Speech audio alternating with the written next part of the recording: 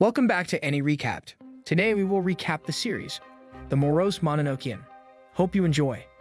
The scene opens with a guy named Hana Ishia who seems to be stuck with a furry ball like a yokai. A few days ago, his mom asked him to shop for some groceries, and on his way back he accidentally stepped on a furry thing that he thought to be a lost stuffed toy. He hangs the toy up so that it will be visible to the owner, but little did he know that it will attach itself to him like glue. Since then, the high school life that Hane was so excited to start kept getting delayed because the fur ball drains all of his energy, causing him to pass out at the school's front gate. When he comes to, he finds himself in the nurse's office and realizes that school has been over for the day. In the following days, Hane manages to make some progress while the fur ball keeps getting bigger, clinging to his back. He feels pathetic about spending all of his high school days in the nurse's office. While trying to get it off, he finds an ad for an exorcist. He decides to take his chance and contact them. To his surprise, a guy picks up and asks him to come out of the nurse's office. Hannah follows his instruction and enters a room that doesn't look like a part of the school. The fur ball shrinks as soon as Hane steps into the room. The guy introduces himself as Harutsuki Abeno, who is a master of the monoke Hane is sitting in. Hannah then states his real purpose for contacting him, which makes Abeno disappointed.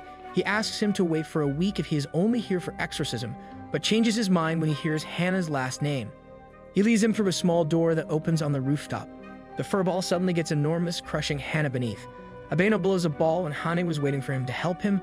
He ends up cursing him out of anger, but soon gets drowned in his guilt when Abeno tells him that the reason he got possessed is that he could see him. He soothes the giant fur ball and gets him to play with him, and the fur ball lets go of Hannah just like that. The real reason why it got attached to him was that he was lonely and Hannah was the first person who could see him. Hannah asks what he could do to help the furball, so Abeno asks him to play with the furball till he's reduced in size. After 5 hours, the furball turns small again and Abeno opens a portal to the underworld so the furball could go where he belongs. Even though Hana mistreated it, but he's still sad that the furball is parting from him. They say their goodbyes and the door closes. Now that the job is done, Abeno asks for his payment, which is 1,000,000 yen. And of course, no high schooler can have that kind of cash. So Abeno makes a deal with Hane to work for him and pay his debt. Finally, Hane can attend school like a normal student, but he is surprised to find that Abeno is in the same class as him. While outside class, another yokai showed up. Abeno and Hane are in the same class, but Abeno spends most of the time sleeping. During the break, Hane spots a yokai and asks Abeno to do something, but he refuses to say that he won't unless someone hires him for it. He warns him to ignore any yokai he sees as well and hands him the money to buy him lunch.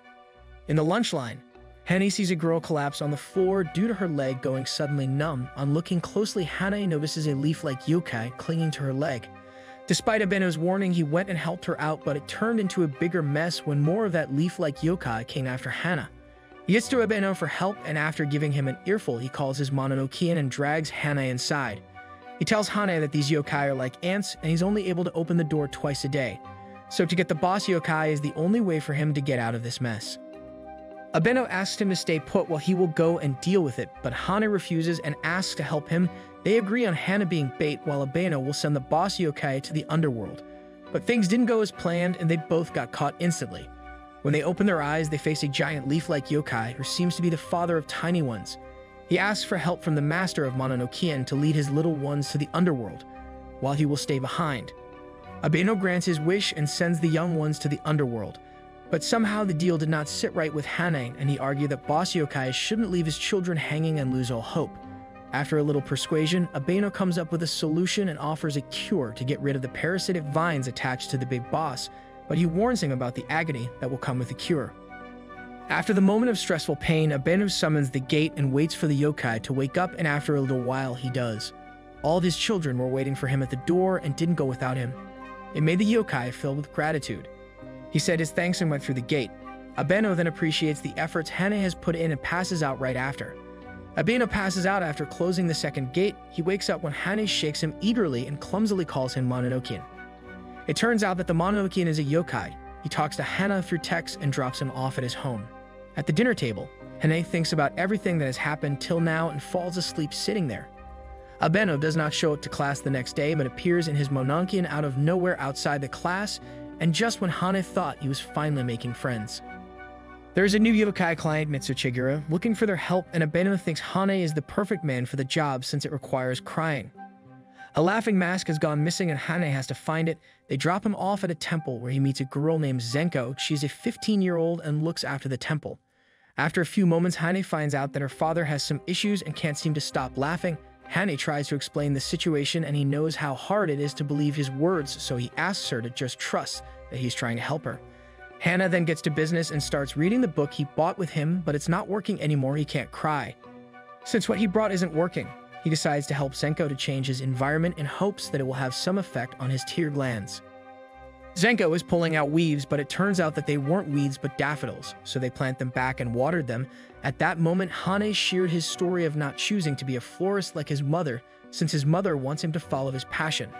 His words hit Zenko since she always thought that her father didn't want her to succeed in the temple because she's a girl. Hannah's words made her realize that it might not be the case. Zenko tears up out of mixed feelings of relief and happiness, making Hane fluster and wake up her father. The curse breaks as soon as he sees his daughter's tears and Hane grabs the mask without sparing a moment. Although he meant no wrong, the impression implies that Hane had made Zenko cry and so her father was just about to hit him when Abeno shows up and stops him. They were watching everything from the beginning. He tells Hane to get his stuff so they can leave. Hane thanks Zenko as well as apologizes for making her cry and disappears into the closet. Later, the yokai pays Abeno for the service and warns him to proceed with caution while being with Hana since people like Hana can prove to be dangerous. Hana and Abeno are enjoying a peaceful and normal lunch for once while Hana wonders about how his life would have been normal if he hadn't stepped on that fluffy yokai. Although there were bad days, he still misses him. He asks Abeno if he will ever see him again, to which he added that it might happen during the time he's in debt, but that depends on how quickly he saves up money. The next day, Abeno informs Hana that he will be gone for 2 days because he is visiting a shop in the underworld. Hana is astonished by the fact that Abeno can enter the underworld. Just then, the monokean tells him that he too can go if he wants. But Abeno is against the idea since Hana is a wuss and gets scared easily.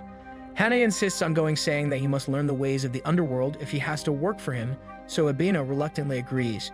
They decide to meet at the roof on Saturday. On his way there, Hana wonders about why Abeno is going to the underworld and thought that it may be because of those medicines he gave the Leaf Big Boss. When he meets Abeno, he hands Hana a woman's cloak since that's the only thing he had and he can't risk Hana getting possessed again. In addition, Monokean writes a personal note to him stating all the rules Hana must follow while in the underworld. Before they enter the gate, Abeno adds another rule to the list, to not let anyone know that he's a human or else he will die a painful death. While walking through the creepy tunnel, Hane starts to feel nauseous, but it quickly vanishes the moment he enters the real underworld, which is bright and colorful, not much different from the human world. Abeno leads them to the shop where he meets Kora and her assistant Shizuku, a weird pair with weird hobbies. The medicine they came for is not available at the moment because the Leaf Big Boss has taken Abeno's share, so they decide to help around and wait till the medicine gets ready. While doing the chores, Hane saw a fluff ball passing through. When he saw the trail of blood, he went after it despite Abeno's warning. He manages to catch it, but it turns out that it wasn't the same fluff ball that he knows, and it wasn't blood but juice gushing out of the fruit. The fluff ball frees itself and flees, so Hana was on his way back when a capybara stops him and accuses him of stealing his fruit.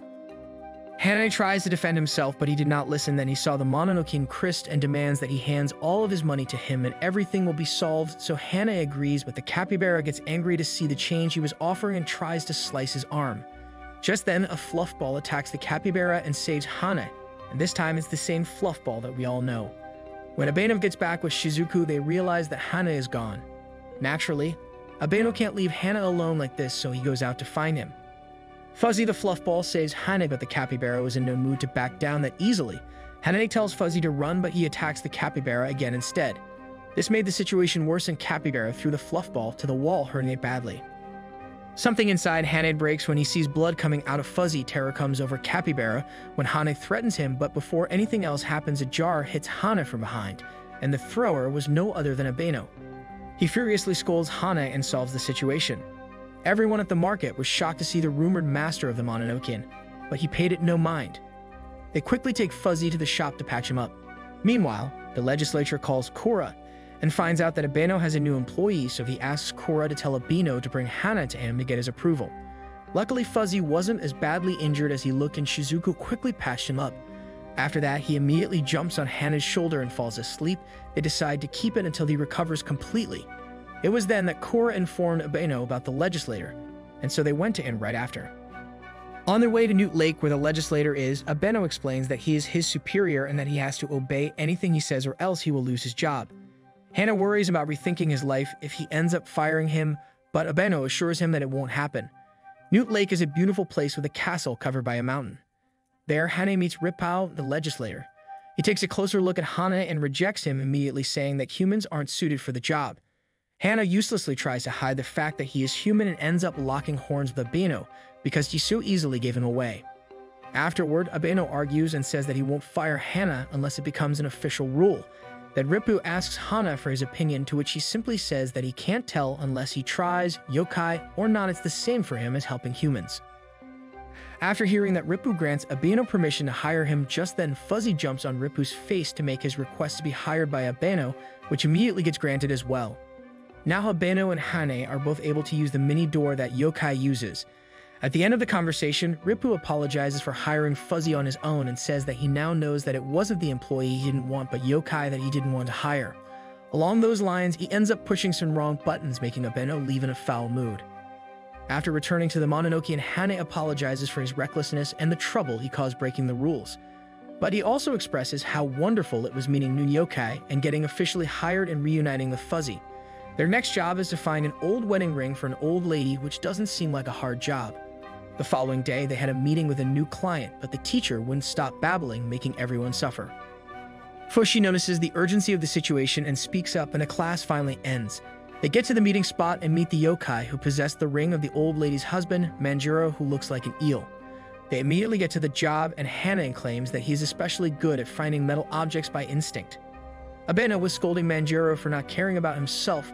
When Hannah miraculously found the ring, Abeno couldn't believe that he did it by instinct. Manjiro overjoys and spirals around Hane, almost suffocating him. Now the only thing left is to deliver it to the old lady. Abeno thinks that it's best not to get involved and just drop the ring in the mailbox, but Hannah feels wrong that all the effort of Yokai is not being recognized, but he still doesn't want to put the job at risk and decides to follow Abeno's plan. They follow Manjiro to the old lady's house and are about to drop it off when the old lady catches them in action and demands an excuse. Abeno warns Hane not to say a word and just gets it over with, but he gets reminded of what Hane said earlier and tells the old lady that they are sent by Manjiro. The expression on the old lady's face disappoints Abeno at first, but then the old lady cups Hannah's hands and starts laughing, throwing both Hane and Abeno in confusion. She then explains that Manjiro is her husband who passed away long ago, and that he must have returned as a ghost just to make sure she gets the ring back. The old lady thanks both of them and invites them for dinner. Just then, Abeno hears a strange voice from behind. He confirms it with Hannah, but apparently he's the only one who heard it, and it appears to be some sort of animal whose footprint appears on the wall behind him before vanishing. That's all for this video. Stay tuned to discover what creepy, mysterious yokai is looking for Abeno's help next. You have been fantastic. Bye.